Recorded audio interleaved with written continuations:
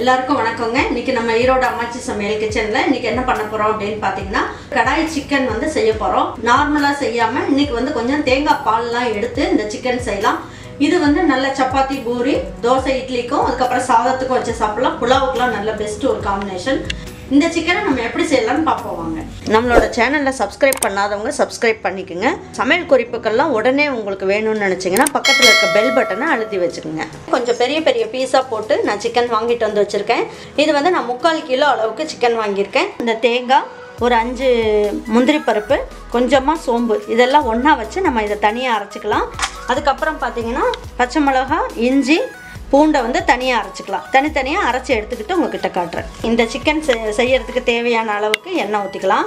1/4 ஸ்பூனோட கம்மியாக ஜீரகம் போட்டுக்கலாம். 2 இனுக்கு கருவேப்பிலை எடுத்து வச்சுருக்கேன், அதில் போட்டுக்கலாம். ஒரு 10 சின்ன வெங்காயத்தை நல்லா இந்த மாதிரி பொடியாக கட் பண்ணி எடுத்து வச்சுருக்கேன்.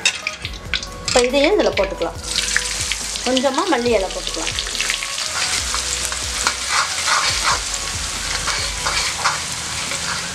தேங்காய், முந்திரி பருப்பு, சோம்பு வந்து நல்லா தண்ணி ஊற்றி நல்லா நைஸாக அரைச்சிட்டேன். இப்போ இதை வடிகட்டி எடுத்து வச்சுக்கலாம். இந்த பால் மட்டும் ஊற்றிக்கலாம். நம்ம இதில் வந்து நான் இஞ்சி, பூண்டு, ஒரே ஒரு பச்சை மிளகாய் வச்சு அரைச்சிருக்கேன். இதையும் இதில் ஊற்றிக்கலாம்.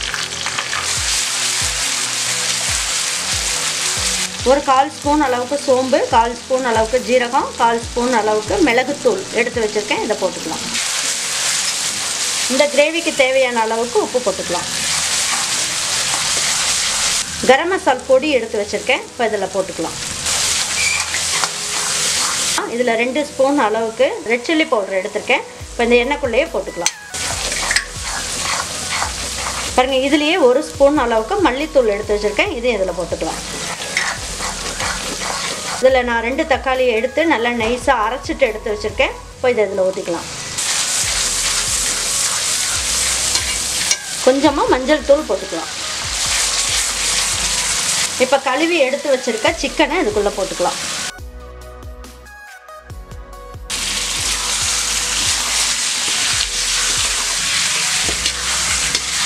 இப்போ நம்ம என்ன பண்ணலாம், ஒரு தட்டு வச்சு மூடி வச்சிடலாம்.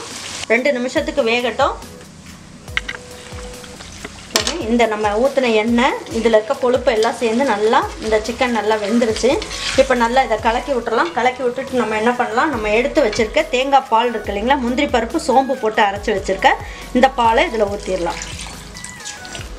பாருங்கள், இப்போ வந்து நம்ம என்ன பண்ணலாம், ஒரு தட்டு வச்சு மூடி வச்சிடலாம்.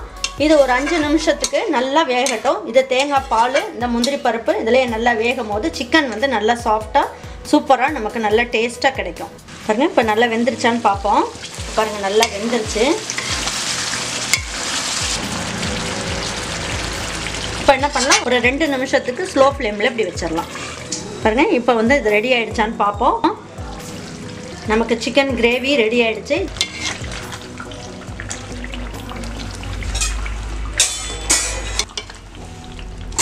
பாருங்கள், சூப்பரான சிக்கன் கிரேவி வந்து ரொம்ப அருமையாக வந்திருக்கு. பாருங்கள், சூப்பரான சிக்கன் கிரேவி ரொம்ப அருமையாக வந்திருக்கு.